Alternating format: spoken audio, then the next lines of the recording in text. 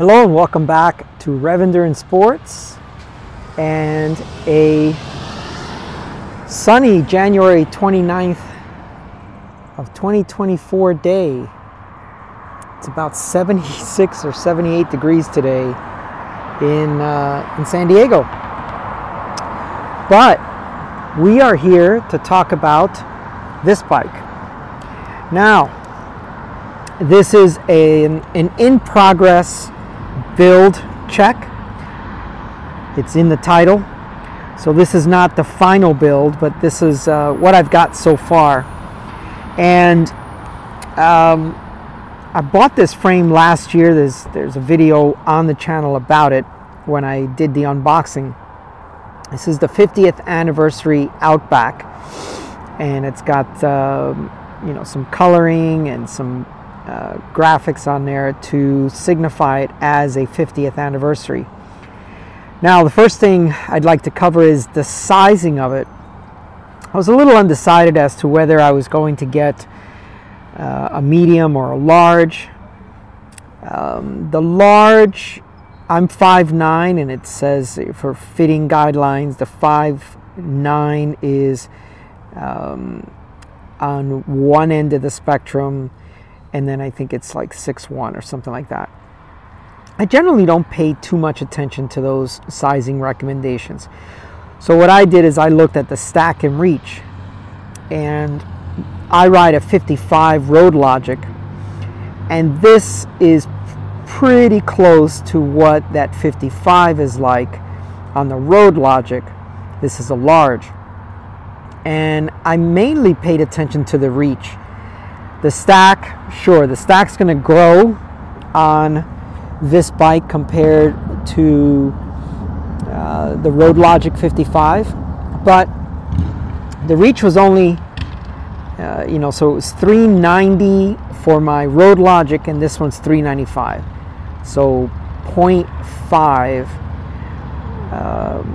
of a centimeter. So I went with the reach more than worrying so much about the stack. So it is a much taller bike, and in general, it's a taller bike.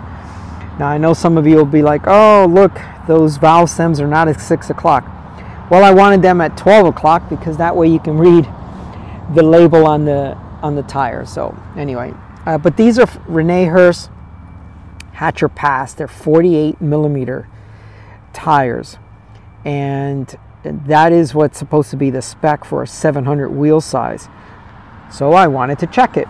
What does it look like with a 48 millimeter tire for clearance? So that's the chain seat stay, and then down here we've got good room on the seats, on the chain stays. All right, so, and then the fork, we'll shoot it from the back, and then we'll shoot it from the front.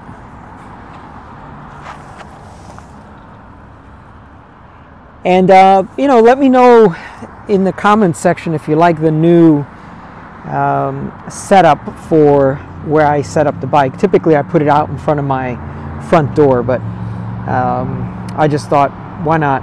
I used to do a lot of photo shoots with bikes out here and for new bike builds, but I got away from it. Don't know why. Right, so this is a 48 tire, so it makes the bike much taller if you set it next to your Road Logic with 28 tires or 30 tires. There's some discussion as to whether it'll take 32s. I'm pretty sure it'll take 32s on a 25 wide rim. So the first thing I'd like to also, or not first thing since we already covered that as a size, but the next thing I'd like to cover is group set choice. I like Shimano. I've never been really a fan of SRAM, but and I don't like 1x. So this has a 2x, and those that have been watching the channel for a while, they know I went through the component spec on a separate video. So if you need to dig down into the details, that's where to look. And since this is an in-progress build, I'm not quite sure what seat posts I'm going to end up with. Some folks have been talking about the Ergon with the split post. There's also the EE Silk post that has some travel on the top.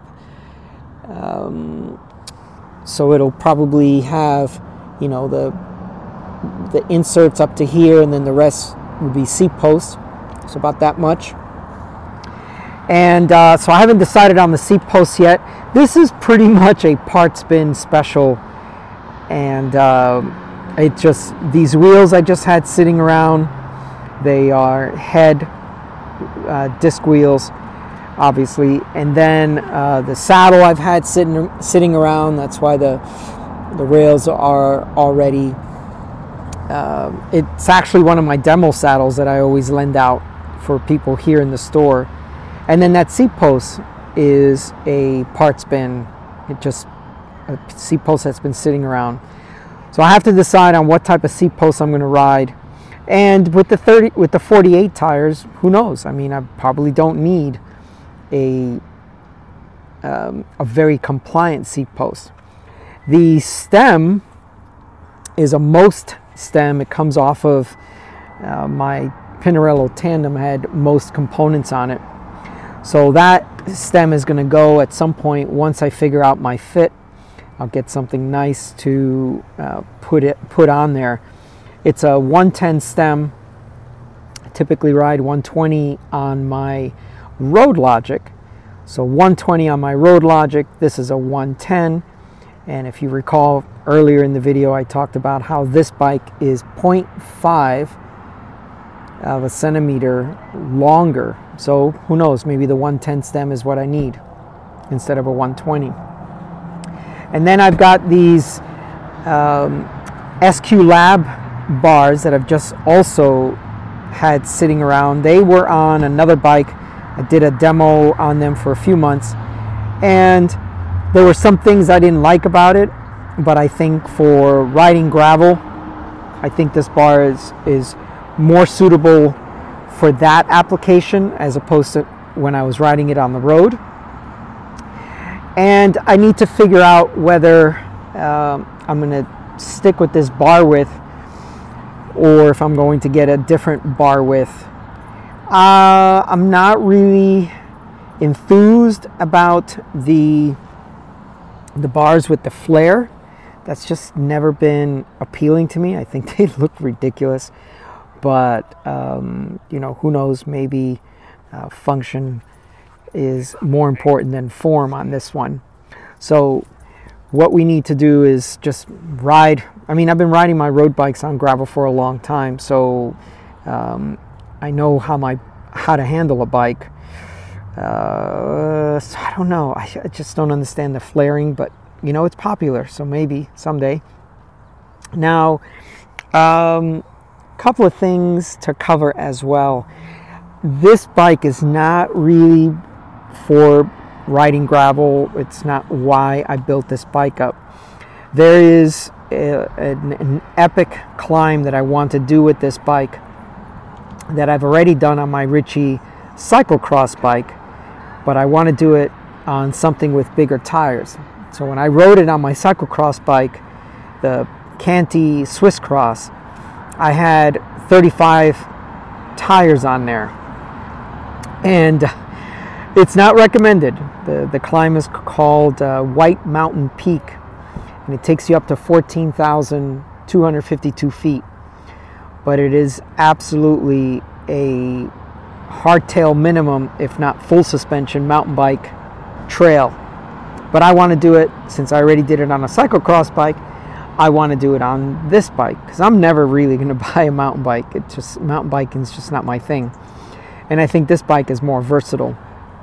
So that's why I'm building this bike, or why I built this bike. I'm still in the process of building it. And so one other thing,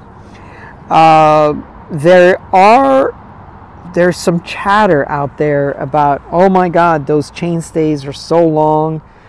And you know, I've had people that have not purchased the Outback because somewhere somebody made such a big deal about these chainstays being 453 millimeters long or 450 millimeters long. I've been riding it around the block. I've done a couple of little kickers in this area. I don't feel the difference. I just don't feel any different. The bike feels stable, and that's what you want on uneven terrain. So, you know, Tom Ritchey had an idea. He's probably wanted the chainstays longer for more stability. But, you know, this is not a bike you're going to be, I mean, you probably could ride it on a group ride, but it's not that kind of a bike. And you want to load it down. It's got eyelets all over, so you can put fender mounts on it. It has fender mounts, so you can put fenders on here. You can put a rack on here, you know, so you can see the mounts here. You can see the mount here, and then right down there you can see the mount for the fender, and then of course on the fork you've got it right there. So you could put, you know, you put fenders on this thing, you put racks on this thing. You've got that adventure fork, so you could put extra either bottle cages, or if you wanted to put, you know, equipment, you know, sleeping bags, I guess, tents or whatever can go on there. So there's a lot of other versatility to this bike that a mountain bike doesn't have, and I'm just never really gonna be into mountain biking. So this is why I've got this bike built up. And as far as mechanical things, there's just one thing that's keeping me from actually taking it out and riding it in full riding mode, and that's the bolts that were supplied with the GRX caliper.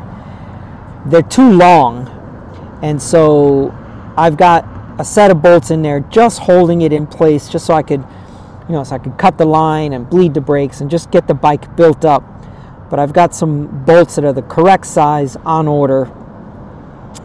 If anyone's building one of these, you're going to need bolts that are for a 10 millimeter thickness, and that's how you spec out what bolts you're going to use.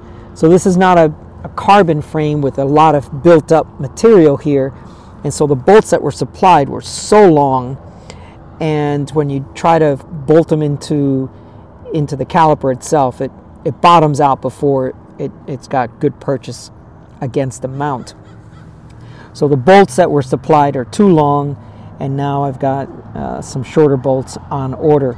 Once I get that sorted out, I mean, you could just see there's just no threads coming through the mount itself. So that's just on there, just so I could, as I mentioned, cut the line, correct size, bleed the brakes, and just give it a quick test ride. I'm sorry if I'm blocking the bike with the sun, but that's it. There's other talk about, oh, gravel saddles and blah. I don't know. I never understood all this gravel marketing. I guess it just sells product, but you know, your ass doesn't change. You still have the same ass whether you're riding a road bike, a mountain bike, a gravel bike. So that's my road saddle. That's where I'll ride. And I don't buy gravel specific saddles or gravel specific anything. It's a bike. It's a road bike with fat tires. That's all it is for me. All right, that is all for today. This is just an in-progress build. You can see there's just road pedals on there, just because I needed to get out to test ride it. And I don't know if I'll ride SPDs on here, or maybe my road pedals. I don't know. Being in San Diego, you have to ride a lot of road to connect to another gravel road, to another dirt road. We don't have gravel here. We just have dirt and rocks, sand. Dirt, rocks, and sand. We don't have gravel here, but that's what it's called. So I may have to, or I almost always just ride my road shoes and road pedals. I've got a pair of pretty beat up road shoes. These Garnet Stilos that used to be $500 when they were new, but they're all beat up now, and they're just my gravel shoes. All right, that is all for today. There's going to be a finishing video and then probably some videos of the climb that I want to do with this. So it's a 10,000 foot climb, and it's paved for the first 21 miles, and then it goes dirt, like absolute ridiculous rock and dirt stuff. So that's why I built this bike. Okay, if you'd like to hear more about that White Mountain Peak, a video about it, then make a comment down below. If you have an Outback, make a comment down below. If you want to see the finishing video, make a comment down below. In the meantime, please like and subscribe, and we'll see you up the road.